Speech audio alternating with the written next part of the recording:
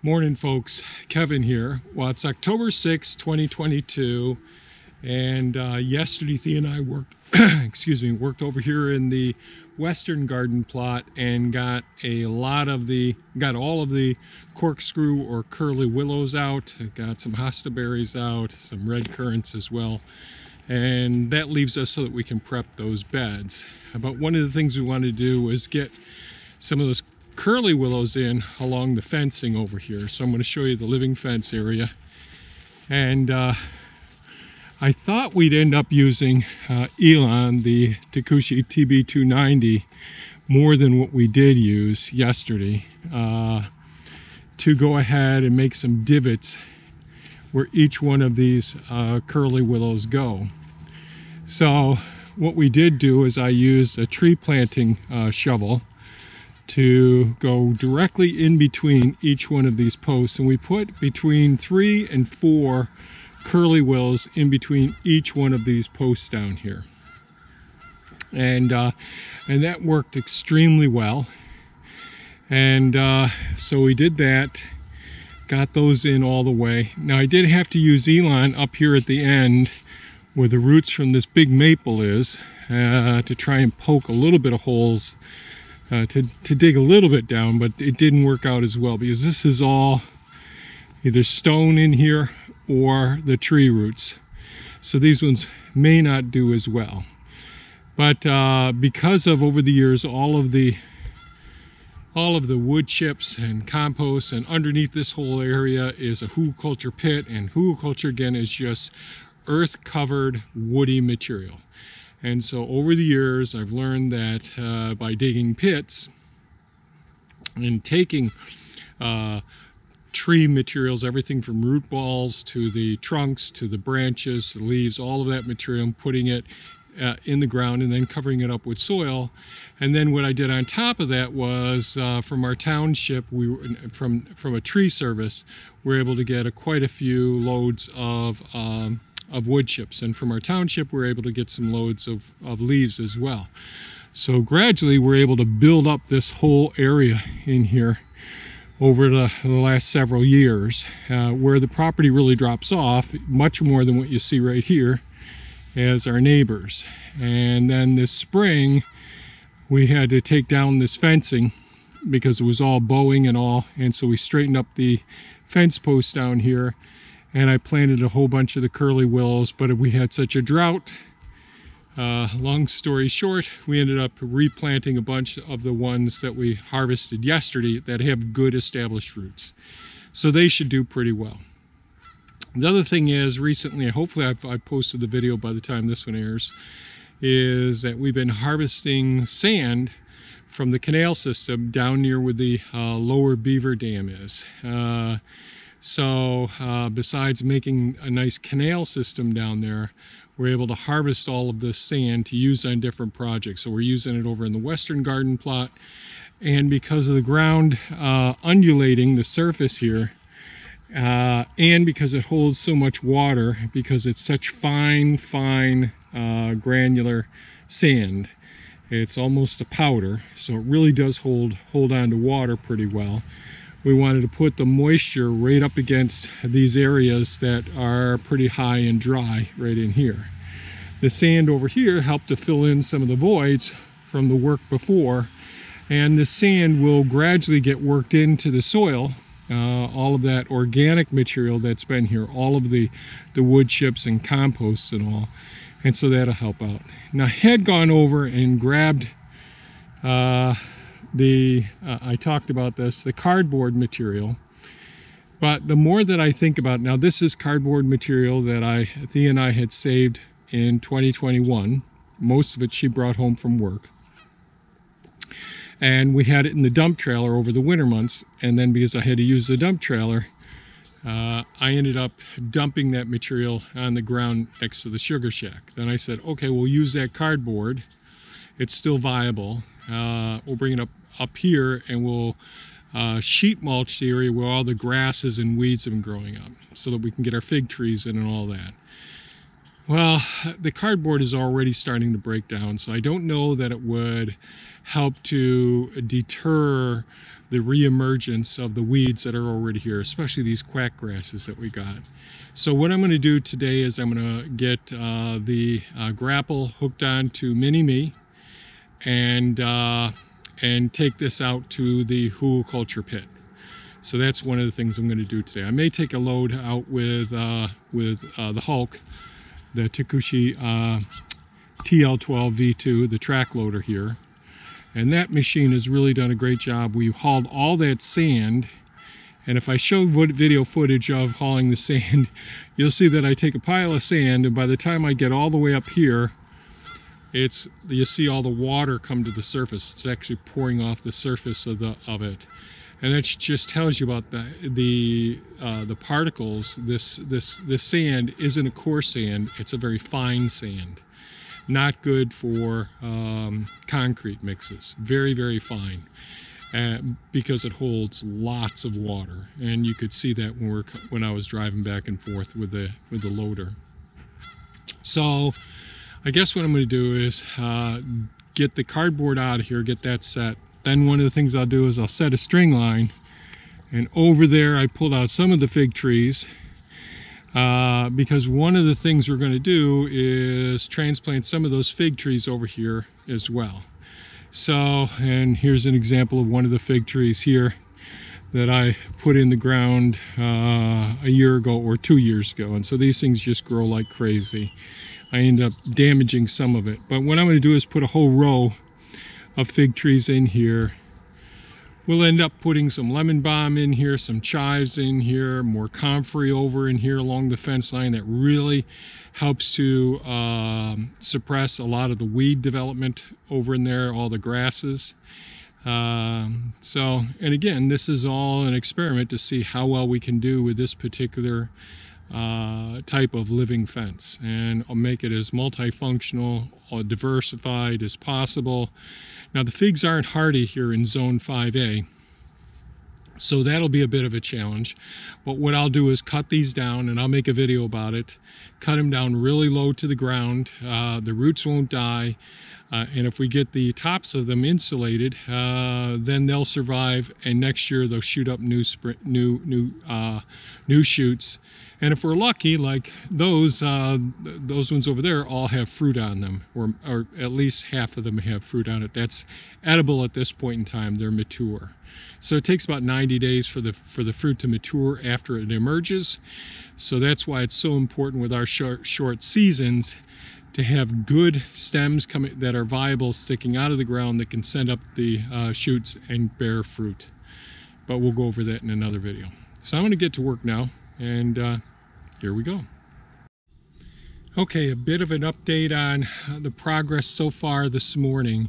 Instead of going and getting Mini-Me, the B2601 Kubota compact tractor out and switching over and putting the grapple bucket on it, as opposed to taking off the bucket to pick up all the cardboard, I decided, since I had Elon, the excavator, and the Hulk, the track loader here, and since the cardboard, so one of the things, when cardboard is dry, it can be a real hassle moving it around and getting it to different locations and all. But once it's been moist, it's been outside for a while, then it sort of folds up easily, and you can just jam pack it into a loader bucket. So that's what I ended up doing, was pack the loader bucket with 3 loads, put that over into a hugelkultur pit, which will work out great. The other thing I did do is I took the elderberry plant that was here, that we pulled out yesterday from the western garden plot, and I dug a small little hole, well, good size hole over here, and picked it up, set it in here, so this will end up doing well. Now this can be divided in the future. I probably won't ever divide it, but one of the things, one of the interesting aspects of an elderberry plant, similar to many different bushes and trees, is as the roots grow out laterally to the sides of them, they will send up suckers, which can be great if you're doing it as a living fence and that sort of thing, and it really increases the productivity of those plants. One of the things that I recommend doing with the elderberry plants is, when they get about, you don't want the stems to get the size of your wrist. You really want them to be easy to take out, no more than 1.5 to 2 inches in diameter with a pair of loppers, and just keep thinning it every 2 years. So I think that's important. Having said that, I did go ahead and lop off one vertical sucker that came up from a lateral root, and we'll put that up along the living fence up there along with other ones. Not this living fence here, this north boundary here on ours or our neighbor's south boundary, but up over there, because the deer love them, and I just soon draw them into the locations that I want them to eat. They eat the plants that they will eat. This is another elderberry plant. Is here, and yesterday I took a big chunk of it off, and today I took another chunk. Just reached over with Elon the excavator bucket, grabbed a hold of it and tore it away. And so here's what it looks like here. Real easy, and I could probably get 4 or 5 plants out of this, which I'll probably divide it into at least 3 plants, and these will all develop into full-size plants just like that big one right up over there. So let's see, last year this time, speaking of different suckers, our persimmons tree sent up some suckers from the roots. So I dug those up last year, and so here we are here. These are the persimmons here. Now there's bindweed on them and grasses growing up in here. I can't remember how many are here, but I decided to go ahead, use mycorrhizal fungi, and put it around the roots of each one of these. If I think of it, there's definitely, I talked about healing in the persimmons trees last year, so it's about a year ago that I did that. And you can see there's leaves on these, even though they were completely covered by bindweed. And since I'm going to be working in this area, and since this is a depression here, so this is where the wood chips have been breaking down pretty heavily here, and I haven't built it up as much. So I'm going to come over here, take Elon, dig these up, and then we'll decide, you know, I'm just not ready yet unfortunately, I'm just behind on so many of the things around here.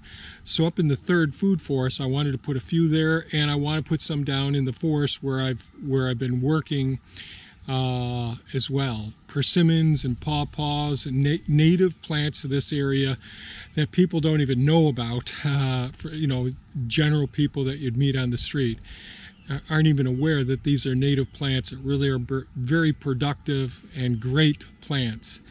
So I'm going to dig these up, and either we'll heal them in, or maybe Thea will pot some of these up. The deer love them, so they chewed off all of the ends of them here, but you can see they still had leafed out, and I think probably 90% success rate here. So when you dig them up as suckers that come up from a lateral root sticking out to the side, and they shoot up a root, there's very few supportive roots. If you cut them, you cut that lateral root that each one of the suckers come up from. And so you try to leave as much root surface as possible, but using mycorrhizal fungi, inoculating those roots with those spores, can really enhance the chances that they'll be successful. And you want to put it in good soil that's moist. So I did put compost down in here right around the roots when I did it. I took Elon, I believe, and I just sort of made a little bit of a trench here. And then I put all of these bare roots down in there. I put mycorrhizal fungi around each one of the roots. Then I put compost in there, and then I put wood chips on top of it. And I just left it. Now I did put it in a shady spot. So here we are. We're at the western side of the property here. So the harsh western sunlight, it was protected by these trees. It did get the eastern morning sunlight from over here, but you could see to the south there's more shade in this location as well.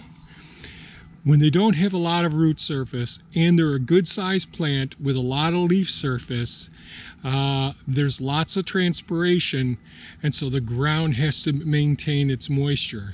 So removing as much of the leaf, you want to reduce the evaporative or the ability for the plant to lose water more than what the capacity to absorb water from the roots are. And I'm making this video too darn long. But that's one of the things I'm going to do now, is to have Elon come over here, reach in here gently, tease these up, see what our roots look like. I need to keep these nice and moist. It'd be best if I waited a few more weeks. You can see there's bindweed on there now. A few more weeks when all these leaves had fallen. So maybe in the next 2 weeks we'll have a good hard frost where all the leaves will fall. Okay, I'm going to go see if I can get these out of here so I can make some more progress. I may use the Hulk to bring in some more sand, especially this low spot right in here, because I do want to get my line of fig trees along in here as well. Enough of me jibber jabbering. Here we go.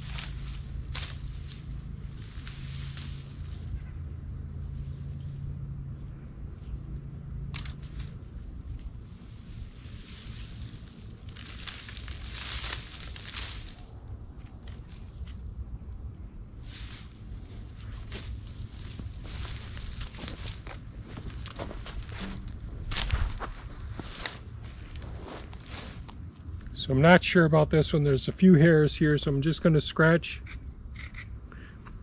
Nice green. It's alive.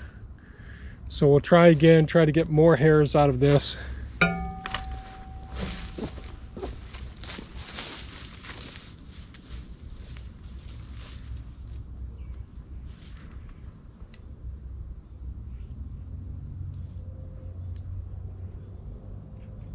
Yep, this one's still alive. Amazing.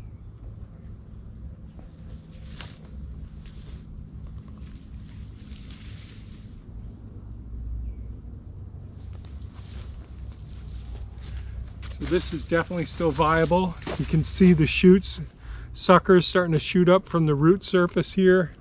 And this one did have plenty of leaves on it. Got lots of bindweed on it now. So that one's still viable. And this one is too.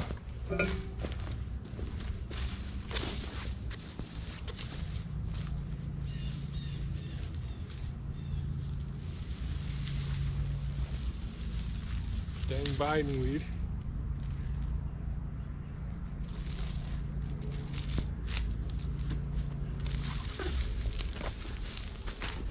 This one's got some decent root.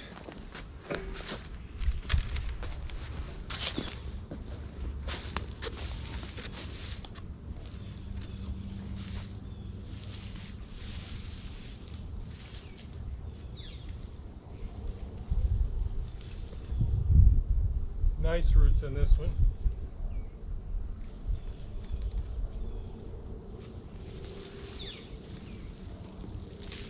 Nice roots on this one.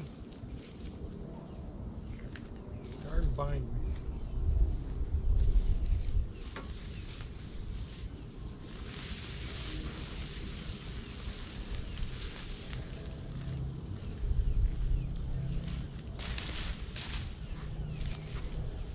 Bindweed is so tenacious here. Okay, roots on that, not great.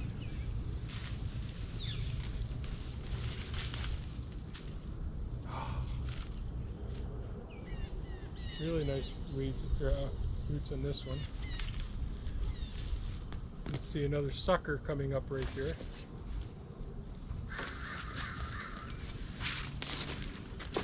Sucker coming up.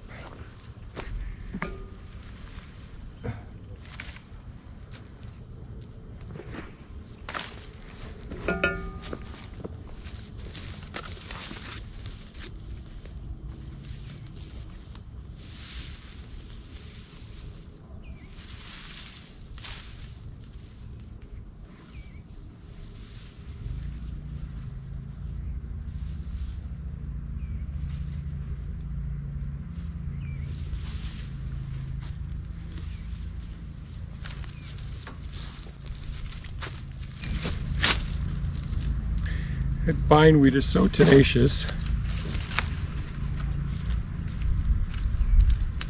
And that is not a sucker here. This is a bindweed in there. This is a sucker here.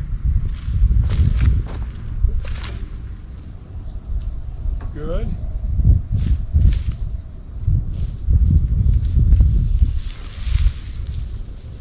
Real good.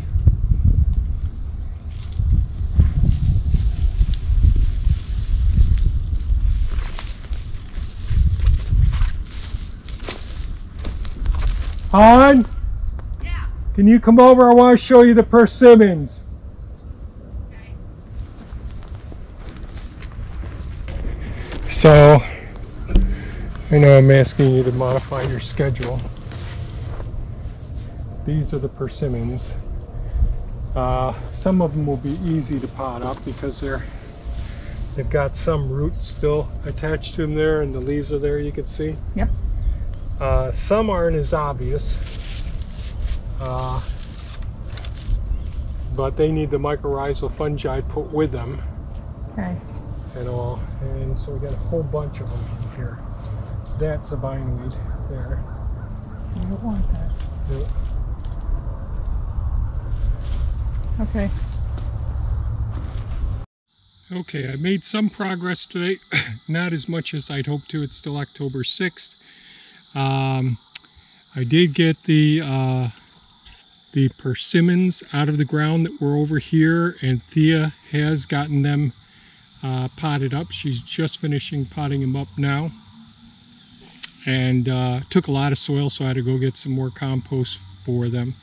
I did get the sand to fill in the low voids all down along here, along the living fence line, and I just hauled out some more of the fig trees. So I'm not sure yet. I look for different things. I ended up having some challenges today. One of my hydraulic lines from when I was working yesterday actually got damaged, and so it was leaking hydraulic fluid, so I had to replace a hydraulic line. And then I got it reinstalled, and so I came back over here and just got the fig trees out here, and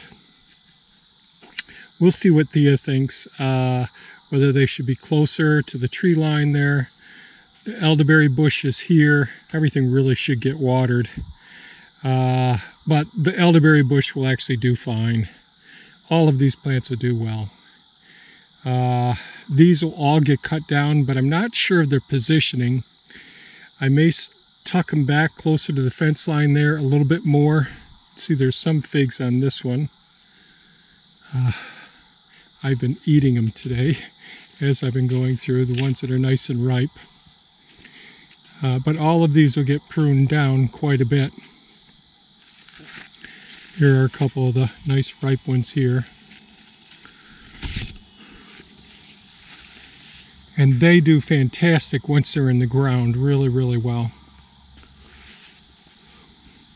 So some of these ones won't get to maturity, but these ones will finish ripening over the next few days. And so I did haul a lot of the sand up. Basically all the sand that I excavated yesterday, I got up here just to even things out, cover up some of the weeds. But the weeds will come back, and the curly willows really need to be watered here as well, but they'll survive. And so I'll see what Thea thinks. I may end up tightening these up, and I'll demonstrate later on how we're going to deal with it. So all of them will be cut right down. These will get maybe 12 to 18 inches off the ground. And I want to have it so that when I lay a tarp down, I can lay it down a nice long tarp covering all of the plants. So I may have to tuck those back in a little bit closer to the trees here. We'll see.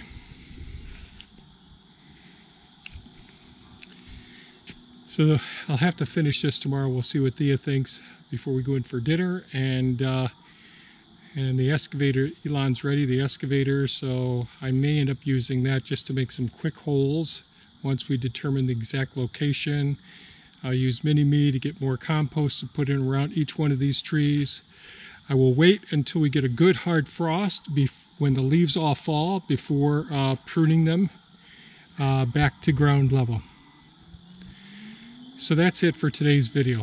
A few challenges, but we still made some progress and we survived. I hope everybody's staying good and safe. And I don't know, in zone 5A, like where we are, I know people are in colder zones, people are in warmer zones. We've been experimenting for a couple of years. We're planting the fig trees outside here. And these are brown turkey and Chicago hardy figs. And this is an experiment. We'll see how easy it is to maintain them and how little effort it takes to get them into the condition that we want them at. Sorry, I'm distracted by the motorcycle in the background. Get them into the state that we want them in, preparing them for winter here in the cold area. So that's it for today's video. I hope you folks stay safe and take good care of yourselves. Bye-bye now.